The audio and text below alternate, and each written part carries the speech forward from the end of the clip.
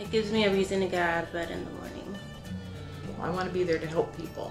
I met Katrina through Antonio Garibaldi, and it was through Katrina that I was asked to volunteer, to be of service.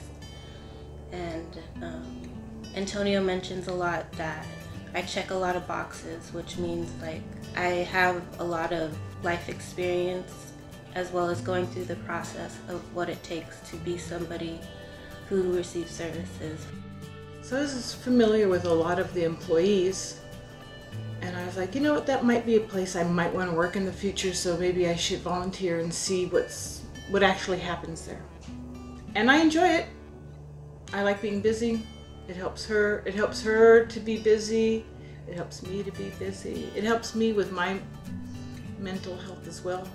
But this kind of just fell into place for both of us. So intermingling with people who have the same kind of struggles that I have makes me feel like I'm not alone and helps me not to isolate so much. I'm hopeful that it'll turn into a full-time position. I could see myself being a wellness navigator. It's inspiring to see them at work at their job because they have a lot of fun doing it. And I have a lot of experience which could be helpful to somebody going through a difficult situation.